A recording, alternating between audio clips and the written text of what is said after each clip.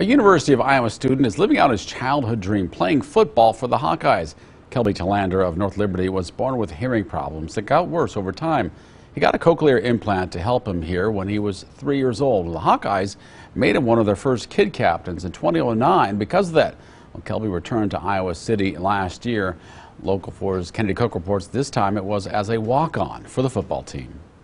Not being able to hear my name being called at childcare one day. Kelby Telander recalls one of his earliest memories. Test here at the University Children's Hospital, and that's when I found out that I was completely deaf. Alarming news to receive at just 3 years old. We got hearing aids at the start, and eventually those weren't working as well. And with much trial and error, regaining his hearing was quite a challenge.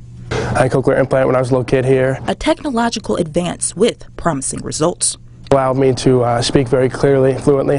So what exactly is a cochlear implant? I have a magnet inside my head. It circulates electrodes in my brain, which change my neural path. Instead of going from my ear to my brain, it goes from my magnet in the inside of my head to my brain.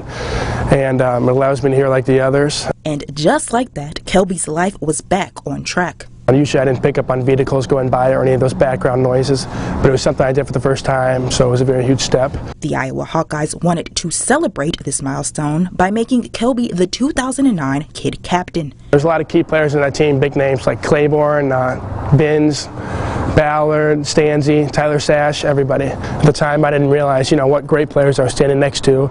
All those players ended up playing the NFL in the future. Inspiring Kelby to follow his dreams of being a football player. Played linebacker at Iowa.